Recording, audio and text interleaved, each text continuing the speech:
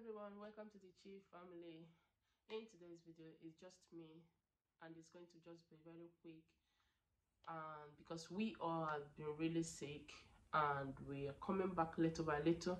So as we are recovering, I just want to drop this message to all of us, as this is Holy Week, so that we will have something to reflect on. If you don't have yet, or if you already have, I'm not sure you've thought about this that I'm going to talk to you about today. So today I will be talking to you about soil, sand. If you are interested on this topic, hang around and watch this video to the end. Let's go! Call him excellent God! What kind of sand are you? What kind of soil are you as a person? Of person that when you die and your sand comes back to the earth and you will be therapeutic, or the kind of sand that can hurt people, or the kind of sand that when people step on it and they will shout, they will scream, or you the kind of sand that can give life to people.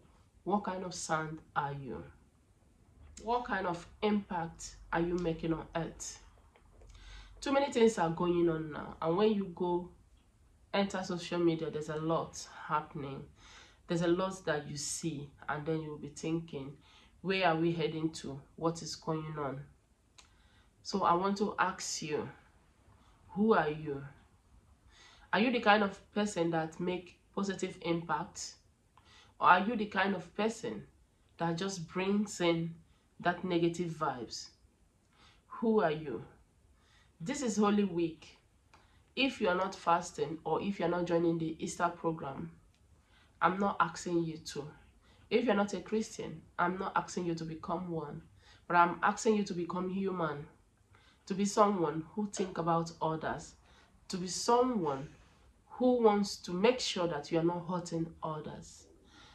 Ask yourself internally, ask yourself secretly, what am I doing wrong? Where am I going wrong? What am I not doing right? What do I need to do to impact people's life? What do I need to do to impact people's life positively? Are you someone that when you pass, people would say, oh, this one, oh, that one? No. If you are that kind of person, you have to sit down and have a rethink. Think about you. Think about your life. Think about what you're doing. Think about what is happening around your surroundings, and just know that this life, there's nothing in it. You might be talking to someone now, the next minute the person is gone. I don't know how many of you that have this thinking, but me, I'm always thinking about it. What if I sleep and never wake up? Have you ever thought of it? What if I go to bed and never see the next day? Do you think about it? How is your life? Have you amended your life? Have you thought of the last things that you will say at night before you go to bed? Are you going to bed quarreling? Are you going to bed fighting? Anything that is not giving you peace in your life, please take it away. Your peace is your life. The Bible said that it will give us peace which surpasses all human understanding.